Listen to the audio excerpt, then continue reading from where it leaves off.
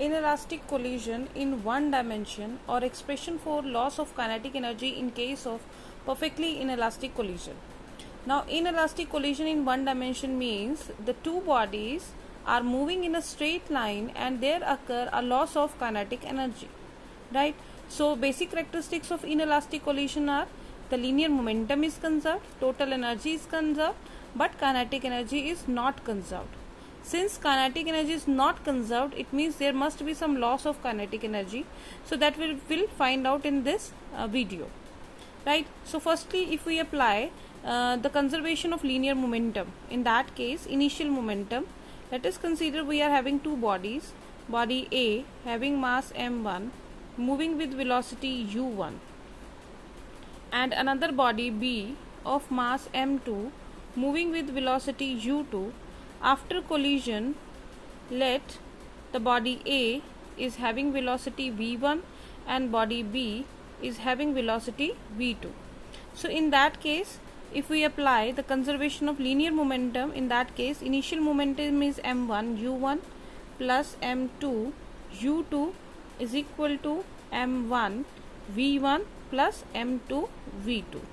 So knowing the values of different variables, we can get the value of velocities v1 and v2. But in case of perfectly inelastic collision, what is the meaning of perfectly inelastic collision? Let us first understand this.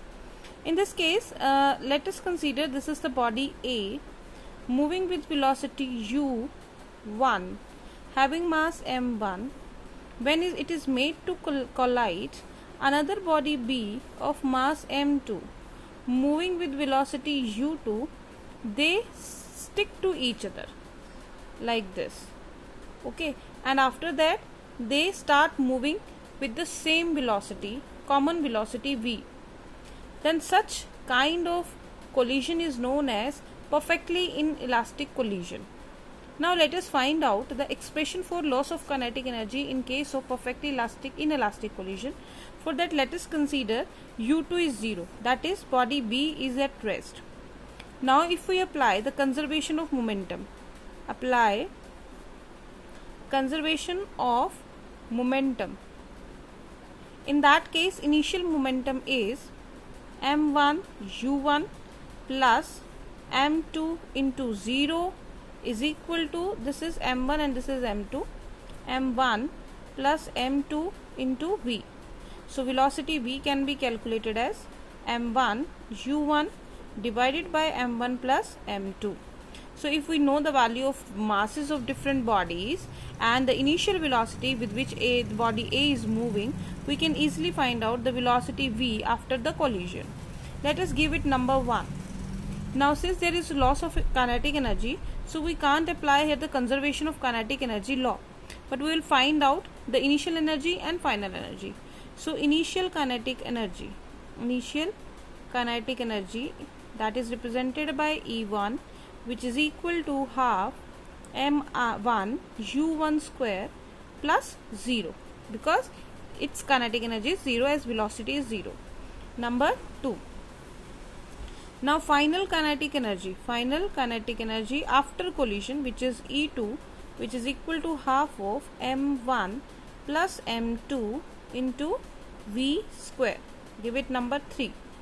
So final kinetic energy can be calculated by putting the value of v from 1 in 3. So this is equal to E2, which is equal to 1 by 2 m1 plus m2. V instead of v will put m1 square u1 square upon, this is m1 plus m2 whole square. Okay, so this will cancel out. Now we'll get final kinetic energy.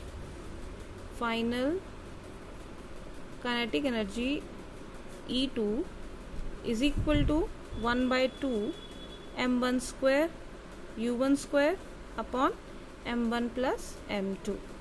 Now loss of kinetic energy.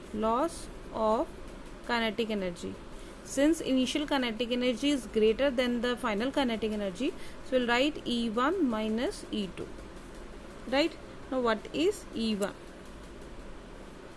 E1 minus E2.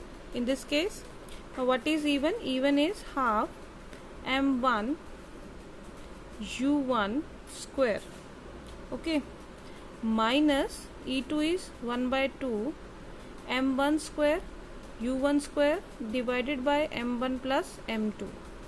Now taking 1 by 2 common and LCM of this m1 plus m2, so we'll get m1 u1 square, this is bracket m1 plus m2 minus m1 square u1 square. Okay, so 1 by 2, this is m1 square u1 square, m1 square u1 square plus this is m1 m2 m1 m2 u1 square minus this is already m1 square u1 square upon m1 plus m2, right? So this will cancel out, same quantities negative sign cancel out, will get m1 m2 u1 square upon 2 m1 plus m2, which is greater than 0. Clearly it shows that there is a loss of kinetic energy in case of perfectly inelastic collision.